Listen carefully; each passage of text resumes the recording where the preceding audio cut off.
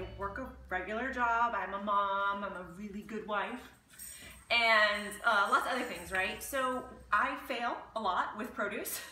I'll buy all this beautiful produce and I'll think, oh, I'm gonna make this and I'm gonna make that, and before you know it, it starts to rot on my countertop. So what I've started doing is putting the produce in my fridge, in like the back of my fridge where it's cold, and on the weekends when I can get to it, I create, I guess what I call a fruit pudding. So this is conducive to a hypoallergenic cleanse, and it looks scary at first. So some of the pictures that I took before I cut the fruit up, most people would throw it away.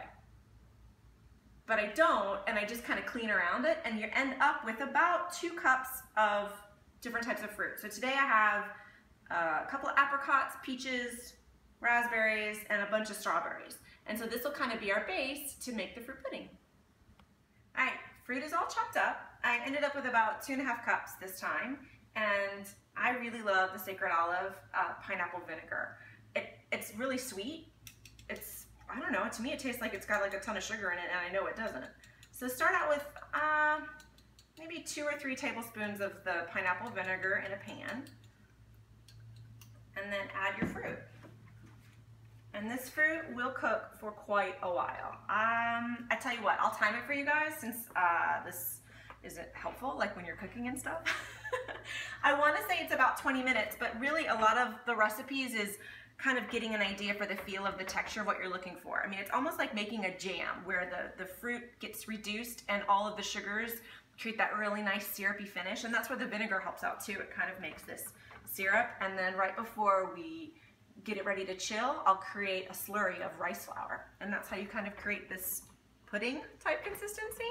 But it's a great way to use fruit that you normally would have thrown out anyway. So, and it's a nice sugar fix, right? Like when you really want something sweet, but on a cleanse, it's harder to eat sweet stuff because you're really supposed to be limiting your processed sugar. So I really love this dessert.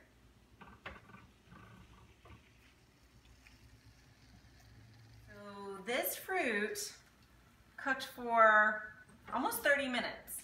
Part of it was I'm doing like 4 other things while I'm cooking this, so I put it down to low, but here's what you're looking for. It's really, really syrupy. It hardly resembles the cut fruit that it was.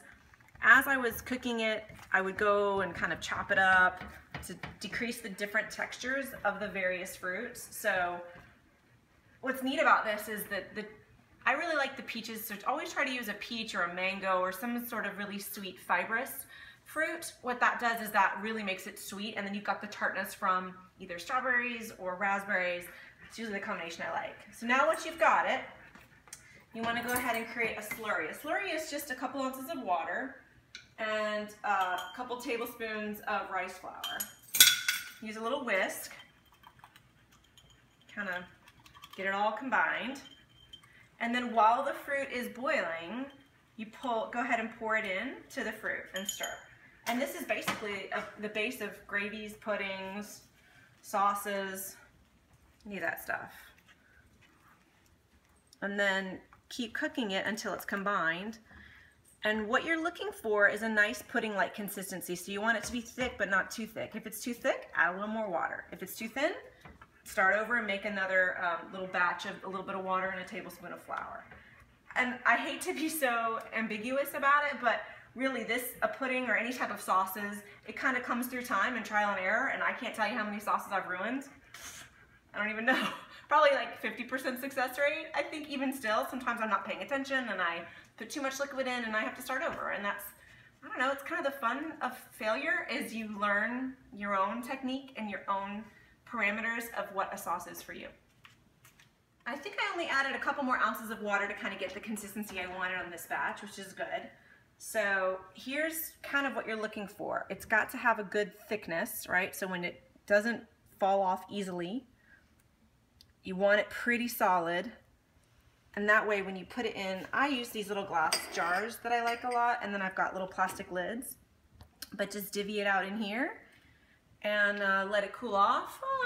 It'll set in about like 2 or 3 hours, and it has that nice chilled consistency, and then you have like a fruit pudding. And what I do is I'll take one of these containers and I'll eat like half one night. I mean, you're just trying to get the sugar craving satiated when you're on a cleanse. I found like, you really don't want to sit there and eat like all 3 of these. It kind of defeats the purpose of, it's still sugar, right? It's fruit sugar, but it's still sugar. So your body is learning to deal with less sweetness. But I really think this is a great way to use up what you have. I love trying to be resourceful as possible with the food that I have. I try not to waste food. I can blame my depression grandmother through that. She raised me and it was like nothing got wasted. And then also it gives us a way to still be healthy and have our sweet fix. So I hope this helps you guys, and enjoy your fruit pudding.